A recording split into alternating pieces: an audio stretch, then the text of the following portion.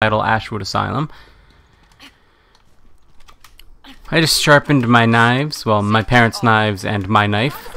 I didn't sharpen both my knives. I have a paring knife that I didn't sharpen that I really should have as well.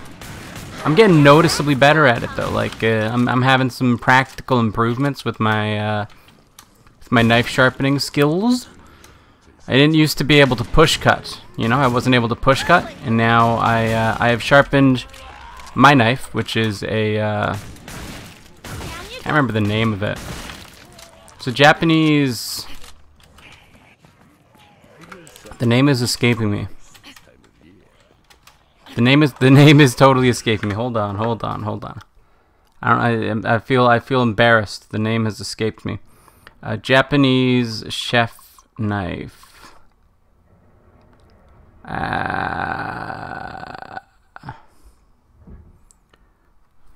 What was it called? Japanese traditional knives. Santoku. It was a Santoku. And I like it. I use it for, well, it's the only chef's knife I use in my cooking. I do use a paring knife. I want to get a utility knife as well. And then that's, well, I have a paring knife. I want to get a utility knife. And then I want to get like a pair of shears, some nice metal shears as well. And then that's pretty much all you need for like a pretty basic sort of knife set for cooking pretty much anything you'd want, right? So anyway, I got a Santoku, which is a nice knife. Cost me a couple $100. Very, very nice knife, though I like it a lot.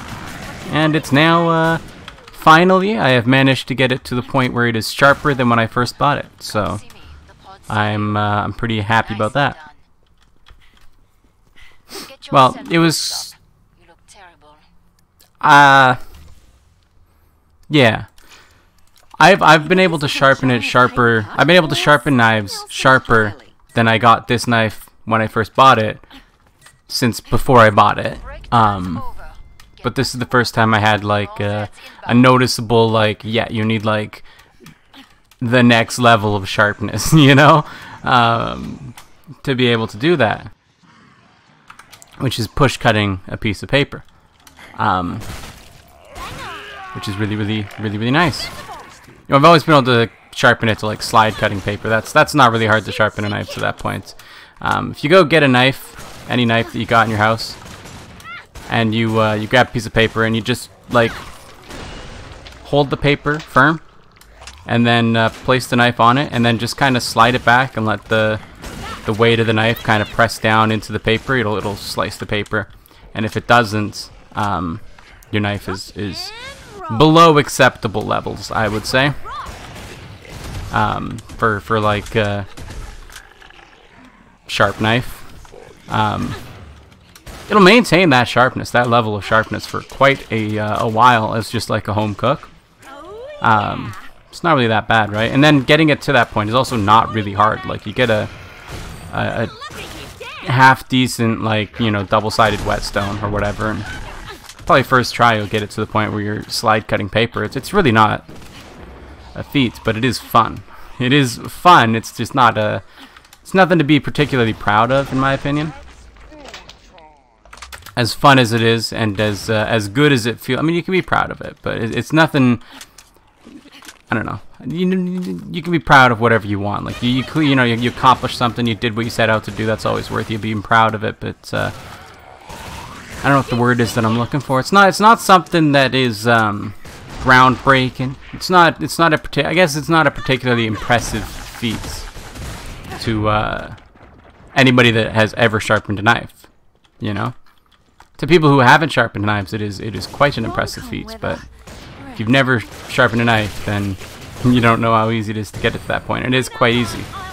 Anyway, so I got it to the push cutting point now, which is rather than sliding the knife back and letting it go, you just kind of like push the knife through the paper and it just kind of cuts the paper. Requires it to be a lot sharper than slide cutting, because you don't get to use the like serration of the blade when you push cut, right? Because when you're slide cutting, you get the little serrations on the edge of the blade, the imperfections of the blade, kind of tear the paper apart. And that's why sliding is such an easier way to cut it, and that's why when you're cutting things, you know, it's like you take like your serrated blade that you cut with, like you cut bread with or whatever, right? Take one of those, you just like shrink down the serrations, and that's basically what your average knife is in a kitchen, right? With just lots and lots of little imperfections and splits and cracks and breaks and all that kind of stuff. Just little tiny microscopic little bits, right? So when you're sliding, rather than pushing, those little imperfections make it a lot easier as it kind of tears apart whatever you're cutting through. And since it's on such a small scale, it won't look like you're tearing paper. It'll still look like you're cutting paper. Because like you are. That's what cutting is. Push cutting doesn't get to rely on those imperfections, because there is no sliding action. There's no, you're not using those serrations. You're just using the sheer tip of the knife to like part the like bits of paper apart, you know? It's a whole nother level of sharpness required, and I got it there. It's my first time getting it to be a push cut in a piece of paper, so I was really pleased with that. Good job, me. I'm happy with that. I can't really talk to my parents because I'm not really, I'm out of CBD. It didn't last long. I got 5 of them, and 5 of them did not last long. But I wanted to show it off, but like describing the intricacies of why push cutting is so much more impressive than slide cutting when you can't actually talk is definitely, it's a bit of a challenge. So I didn't really get to show it off to anybody, but I was super pleased with myself. Got a nice push cut finally. Never had that before. I should go cut some grapes or something. I gotta get some new whetstones. I might buy some. Just I'd like to get a lower grit one, because one of our knives has a few chips in it. A couple of our knives actually have a couple of chips in them. A few of our knives, most of our knives, my parents don't take good care of their knives. Got lots of cracks and chips and bits missing and stuff, and to kind of get rid of those, you have to, remove the steel, right? You have to actually like cut into it, and my parents' knives are typically like a hard stainless steel, which is very hard and takes a long time to sharpen by hand with a whetstone. I'll say that much for sure. My knife is white paper 2 core with I forget what kind of coating. Damascus steel, I believe. Yeah, Damascus steel. Yeah, Damascus steel coating with the white paper 2 core. So both of them are reasonably soft. The core is reasonably soft. It's noticeably easier to take the steel off of my knife versus they're like really tough, hard stainless steels. Just as I'm like sharpening it, I can like see more metal coming off in the whetstones, the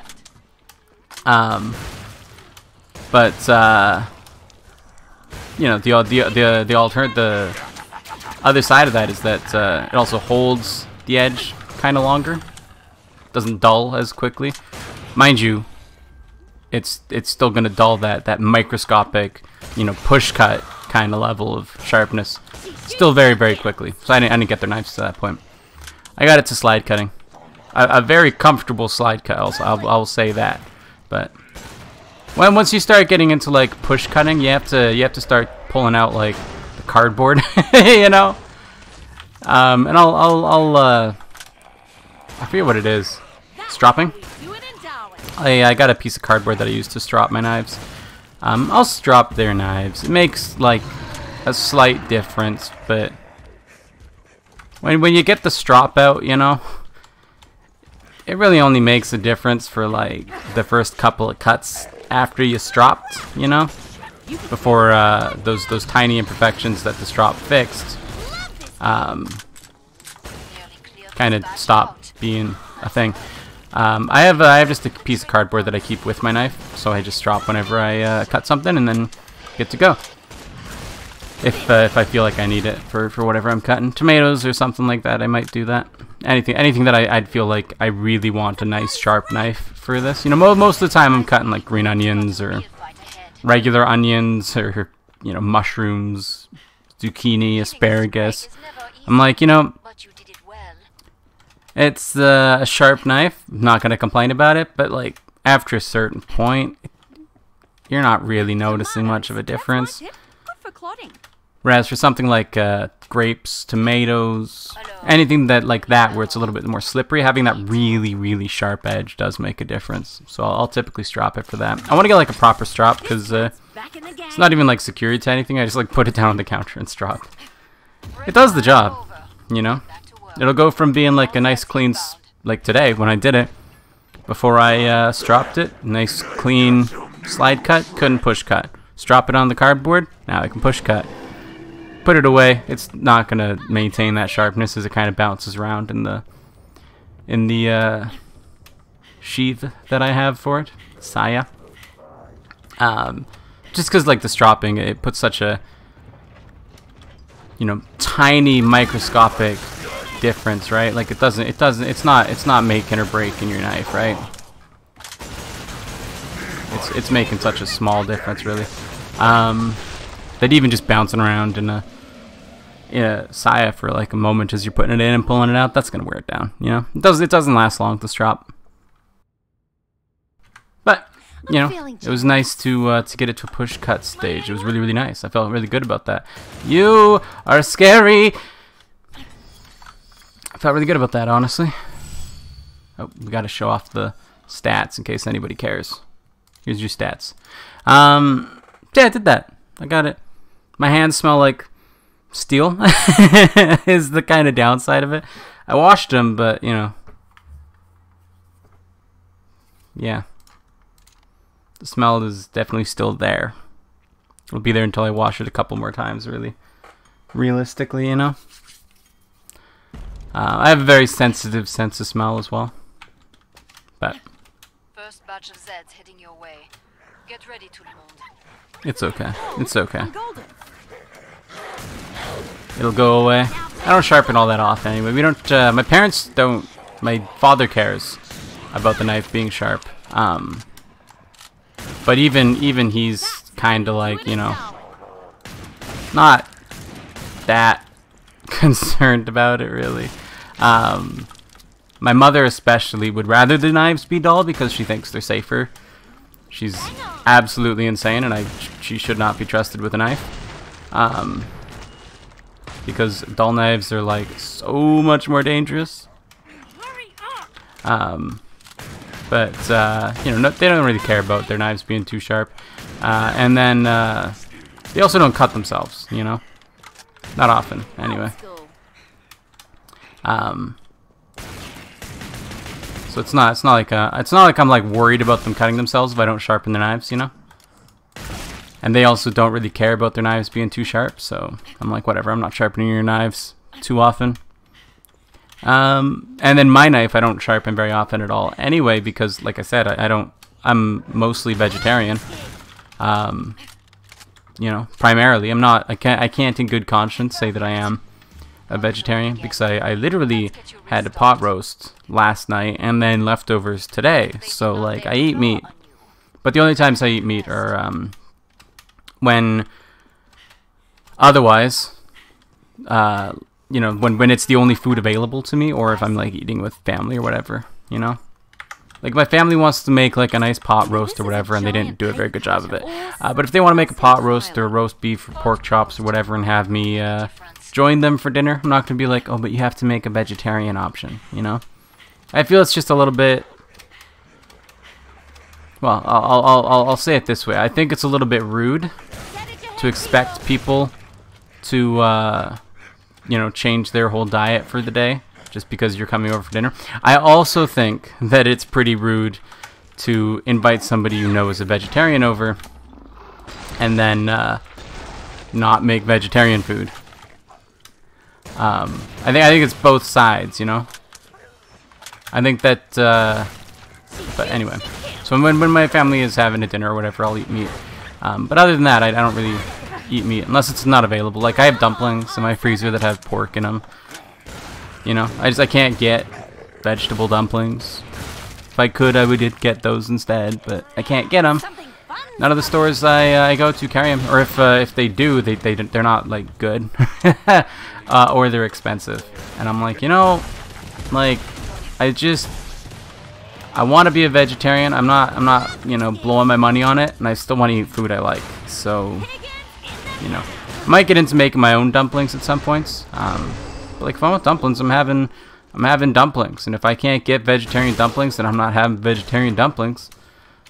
You know, I'm gonna have meat dumplings. That's just the way it goes. But yeah, I'm as vegetarian as I can be, within reason.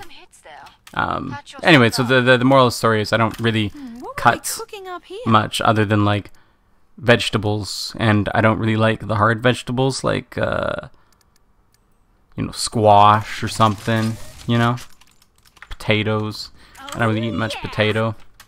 You know, so I end up eating, you know, I have to cut up mushrooms or broccoli or zucchini or asparagus or, you know, peppers, onions. It's rarely something that necessitates a sharp knife, you know.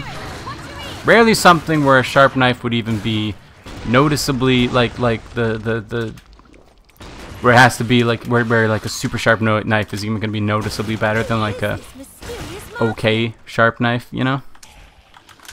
So I don't sharpen my knife very often, just because I don't even notice it getting dull until quite a ways in, which is I think a good thing, because it means that my knife's gonna last a little bit longer.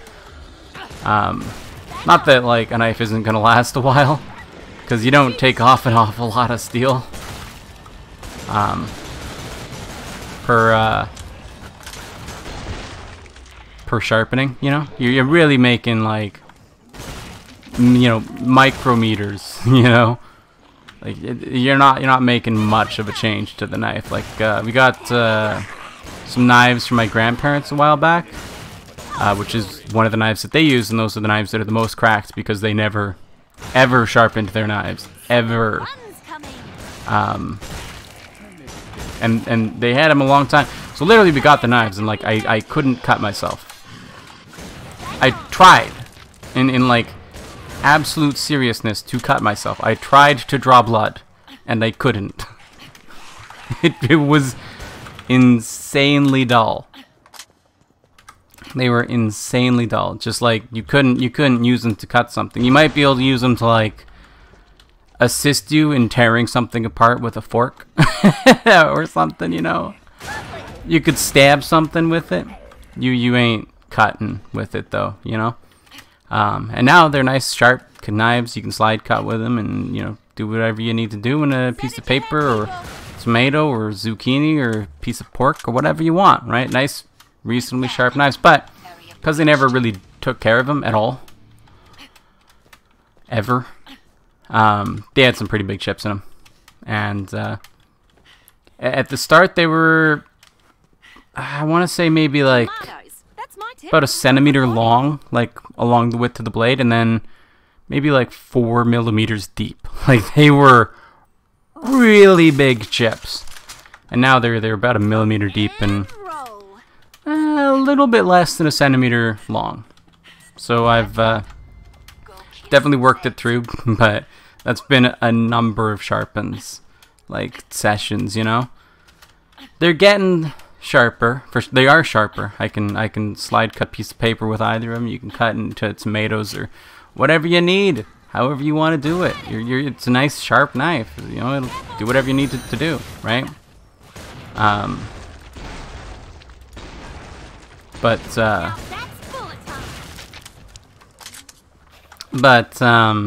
it's just I want a lower grit stone just to make that process a little bit easier, because I could just sit there with my I think I have a 1,000 grit, and then a 6,000 grit. You know, I could just sit there with my 1,000 grit stone and just slowly wear it down and get rid of those chips. You know? I don't... It would take a long time to wear that much down. Because they were deep. They were deep. You know, length, not really the most important thing, really, because, like, you're sharpening the whole width of the blade at once, right? You want to make sure that you're keeping it as even as you can, anyway. You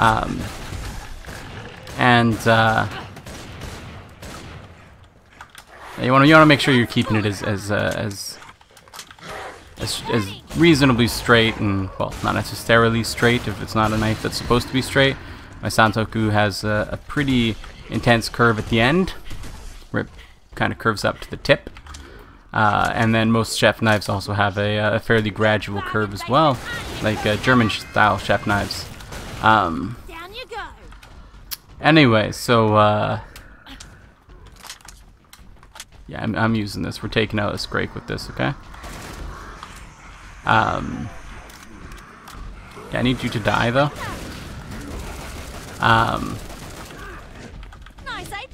Yeah, just I want a lower grit so that I can, you know, wear through it a little bit quicker. And then I want a higher grit because I have a 3,000 grit, I believe. I have 1,000, 3,000, I believe is what I have.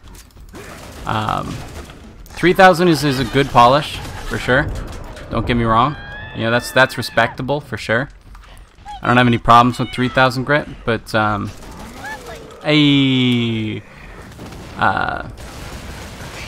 gotta do that sometimes for fun, right?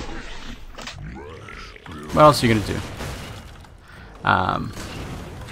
3,000 grit is fine for nice polish, but if I were to get, like, you know, a nice like 6,000 grit or something for afterwards, just to get like a really nice polish, a nice clean polish on it, that'd be good. Or like some polishing paste or something like that to stick on a piece of cardboard or something to get like a nice polish off on it as you just to finish it up, you know, get that nice shine on it, especially because the knives that they have, I'm also thinning them out a little bit, just a little bit.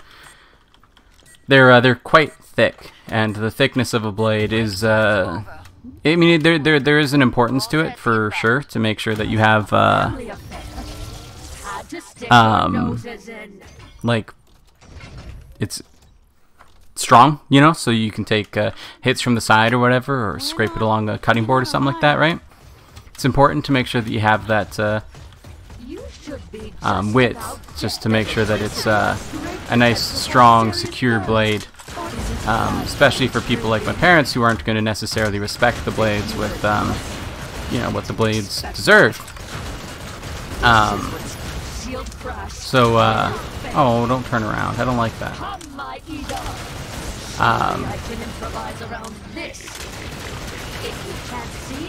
But I want to thin them out a little bit at least, you know, just a little bit, right? Not much, but definitely something. Are we gonna flawless this matriarch?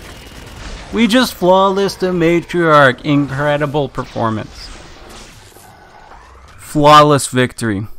Anyway, so I want to thin him out a little bit because it may, like, having a nice thin knife. There's a perfect width, right? My knife is definitely thinner than the perfect width. It's pretty thin.